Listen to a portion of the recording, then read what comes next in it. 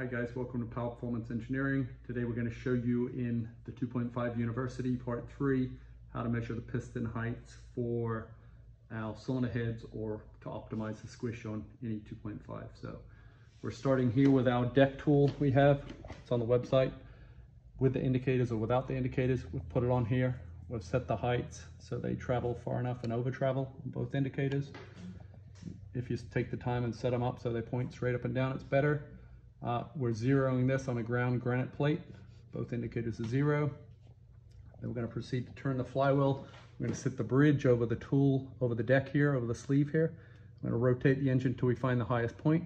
We're going to add the two indicators together. In the case of this here, just a demonstration easier off the motor, if that was 20 and 0, the average stick out would be 20 and 0, so the average would be 10 here on the sheet. So when you fill out the sheet, you simply just put the cylinder number. In the case of this, we're looking at cylinder number 2. So you would write the height here of cylinder 2 of the two indicators divided by 2 and give me the total that way in thousandths. So here we go. So indicator zeroed. We're going to take this, we're going to hold it up against the deck like this, set it as flat as you can, rotate the flywheel.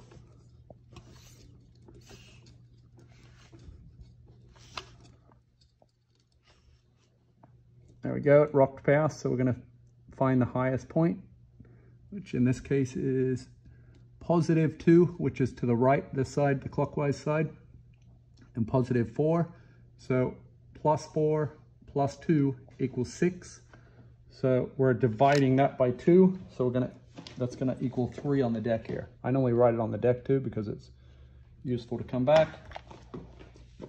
You're going to do 2 and 4, and then that would equal 0.003. You're going to proceed to the next cylinder down here. We'll do it one more time.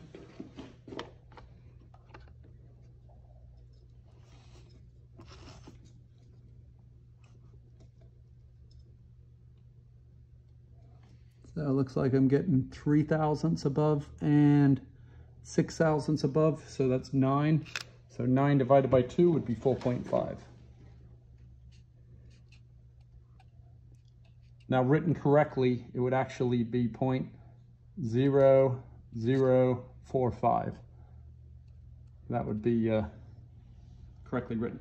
Now, so once we determine this, okay, so we have a positive stick out here. You can feel it's barely sticking out, 4.5 thousandths. When we actually go to machine the chamber, we machine the chamber specifically for each cylinder to optimize the squish. Ideally, we want, if you're drag racing, you want 36 thousandths, 38 thousandths squish. If you're lake riding, you want about 40 thousandths squish. So we use this gauge here, which is also zeroed. This isn't part of the kit, but this is what we use internally as we machine these. So that's zeroed. We take it in the chamber here, we sit it in the corner, and that would be 44 thousandths. So on this lake motor here, this chamber would fit perfect here and optimize the squish at 40 thousandths. Hope you enjoyed part 3 of Mercury University.